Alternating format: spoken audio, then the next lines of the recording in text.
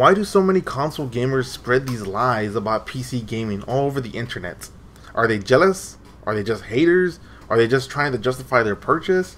Are they worried that more people will go to the PC and kill the consoles off?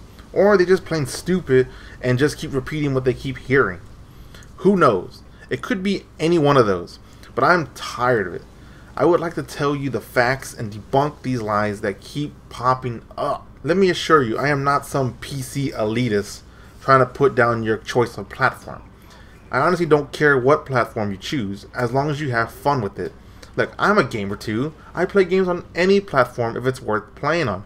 I was primarily a console gamer all my life, up until this generation, because I personally don't like the PS4 and Xbox One.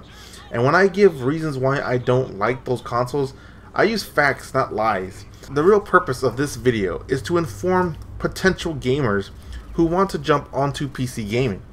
I understand when you hear all these lies all the time, it would make anyone worried about jumping over to it because you're just not sure what's true and what's not. I'm going to bring up the most common lies that I hear about PC gaming, and I'm going to tell you the truth about what it really is. Okay? So let's get started. 1. You have to spend at least $2,000 on a PC to even match the console's performance. This is false. My PC blows away the consoles, and I spent a little over $800. I could have spent way less and still surpassed the consoles, but I want to splurge a little extra. And that's what's great about building your own PC. You choose what goes into it and how much you want to spend. It's your choice. If you want to spend $2,000 on a PC, you can, and that would keep your rig way ahead of the consoles for years. But you don't have to. Also, it doesn't take a whole lot to surpass the PS4 and Xbox One. Sony and Microsoft act like these consoles were state-of-the-art, but these consoles were using old, outdated tech at release, which is why the Pro and Scorpio are coming out. The console's graphics are similar to medium-high settings on your PC, and console games are usually capped at 30 frames per second.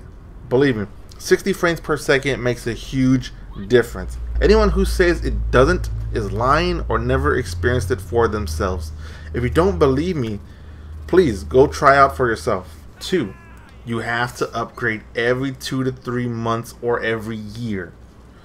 This is complete BS. I built my PC 3 years ago and I can run most games on Ultra, if not that on High. I have no need to upgrade for years to come. Again, you only upgrade when you want to. You will never be forced to upgrade unless your hardware is extremely out of date. For some reason, console fans think PC gamers upgrade when every new part comes out, and it just doesn't happen. Nobody does that. It's nonsense. 3. Building a PC is too difficult and expensive.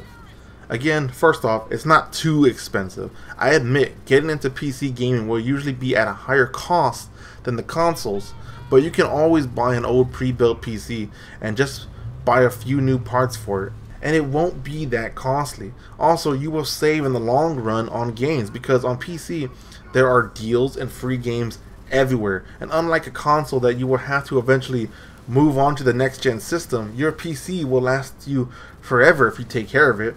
Having access to your games for the rest of your life is just amazing. And I understand the idea of building a PC can be scary, but there are plenty of sites where people will help you, like Tom's Hardware or PC Part Picker, and there are tons of YouTube videos on build guides and how to put a PC together. There is really no excuse to not know how to build a PC. On YouTube, there are little kids who put together their own PCs. Also, a lot of videos will take you step by step. That's how I learned how to build my first PC. And after I built mine, I loved it so much, I built my wife her own gaming PC. But if you don't want to build a gaming PC, you can always just buy a pre-built one, which I don't really suggest, but you can, because it's gonna cost more money up front than it will if you build your own. So that's why I suggest you learn to build your own, because it's not that hard. 4. You have to use a keyboard and mouse, and you have to use a small monitor and sit at a desk. No, you don't. PC gaming gives you freedom of choice in every aspect, including this. I use a controller for some games on PC. Others I use keyboard and mouse. It's my choice what I use. Most all modern games have controller capabilities, and for the ones that don't, and older PC games, there's always free programs you can download to set up a controller for those games. But I do recommend you try to learn how to use keyboards and mouse, because when it comes to FPSs, it is superior to a controller because of how accurate the mouse is compared to thumbsticks. And no, you don't have to use a small monitor and sit at a desk.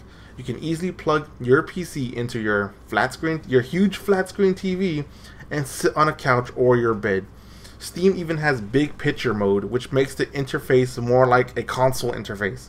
Also, if anyone tells you PC will look bad on TV, is lying. 5. You have to download patches manually. No, you don't have to download your patches manually. Usually when you buy a GPU, it comes with a software that can optimize your games for you. And if not that, if you have Steam or Origin, which most likely you will, they update your games automatically without you even having to do so. So I don't know where they get this idea that you have to do it manually. It does it for you. So don't let anyone tell you that BS. 6. PC has no exclusives. I seriously don't get this one. Not only does PC have more exclusives that range from the start of PC games up to the modern era, but PC has whole genres that don't even come to consoles, like RTSs, space simulators, MMORPGs, and MOBAs. And that's just a few examples, and let alone the thousands of great indie titles. Don't even try to say that those genres don't matter, because most console gamers haven't even played any games from those genres. And that's just your preference. It's not a fact. And just because these liars don't like indies doesn't mean others don't like indies. Number 7. PC always gets bad ports. Again, not true. Most games run perfectly fine at release, but there are really only a handful of games that aren't optimized at release, and usually these are fixed fairly quick by the developer or even by actual gamers. 8. Games always crash. Not true. I don't usually have trouble with most games, but I have had a share of games that crash. Most of them are older games, or they were just games that were just badly optimized. But I do have a bad experience with one game, and that is Crysis. For some reason, when so many people buy this game off Steam or Origin, it does not run. It goes to black. It starts up and then it crashes at the start, over and over again. And then it was just annoying. I was like, "What the fuck is happening?" I even made a whole video about how to fix that. It's an older video. It's not one of my best videos, quality-wise, but I make it understandable how to fix Crysis to where that never happens again. But that's the great thing about PC, though. If there is a problem, there is usually a fix you can find just by Googling it. 9. All games have to be installed, and it takes forever. This one is interesting because yes, all games must be installed to play them, but that is the same with these modern consoles as well. I have never had a game on my PC take longer than 3 hours to install. Most of the time, it takes about 1.5 hours to 2 hours. But here's one for you. On the PS4, I bought Mortal Kombat XL for it because they said it wasn't coming to PC, which now we know that was a fucking huge lie, but whatever. I hate NetherRealm, and I hate Warner Bros. Now. All they do is fucking lie, but whatever. I put the disc in around 11 a.m., and it didn't finish installing until after midnight. Yeah, it took the whole day, and I didn't even get to play it on the day I received it. But again, downloads and install times will vary, but I do have a good internet speed. Like I said, my PC games, and yes, I mean the AAA ones, will finish in less than 2 hours. But I have not had a PS4 game finish installing without taking at least 5 hours and up. Again, for everyone it may vary because of your speeds, but this is my experience with the PS4 and PC. Also, I know for a fact it's not just me, because my brother has a PS4, and that's why he hates playing on it, because he has to install the fucking game and it takes hours before he can even play it. 10. PC only has indie games. Not true at all. There are lots of indie games, yes, but that's because it's an open platform, and new young development teams can easily get their start by putting their game on PC. But PC usually gets every major third-party game that is released. Shit, PC gamers even get Xbox One exclusives now. For every one game PC doesn't get, the PC market will usually get at least 50 games that will never go to consoles during that time. Also, there are some games from developers that never even come to the consoles, or if they do, they're usually bad ports. Now, One company I know that's great on PC that doesn't do console ports that much is Blizzard. Now, sure, they have Overwatch on consoles, but this is why that sucks, because after this gen is over, Blizzard won't keep supporting that version because no one's going to keep playing it. Everyone's going to move on to the next console. So for them to keep supporting it, they would have to re-release it again, and you would have to re-buy it again for them to keep supporting it. But while that happens, people will still be playing it on PC, and it still will be supported on PC for years to come. That's one thing that sucks about consoles, that you have to keep upgrading and you have to keep buying the games over and over again, or then they just won't come out no more. At least on PC, a game can still be supported for years. There are still people playing the original Call of Duty online today on PC. Yeah, that's an old game, and people are still playing. People still play Quake 3. People still play Doom. It doesn't matter if it's old. If a game's fun, people will play it for years. You won't get that on consoles. Now that those lies have been debunked, I just want to go through a few awesome things about PC gaming. Like mods. Yeah, mods are great because you can make an already great game even more fun and better, like Skyrim, Fallout, and plenty of older titles as well. Games are so much cheaper, and that's the biggest benefit to PC gaming. It's so cheap in the long term because there are free games and amazing deals all the time. You can get brand new games for like $20 to $40 on launch day, while it will always be $60 on consoles. No online service. You can chat and play with friends or any gamers without being charged for a pointless online service fee like Xbox Live and PSN. And no, that $60 does not go to servers. It goes to Microsoft and Sony, and who knows if they even put that back into the online. Because the ones paying for those servers are the developers. For their games, they're paying for those servers. $60 does not pay for those servers. So I don't know why they're even charging you for. It just doesn't make no sense. Also, adding more storage to your PC for games is so easy. While it's a hassle on PS4, I had a bitch time having to upgrade the PS4's limited hard drive.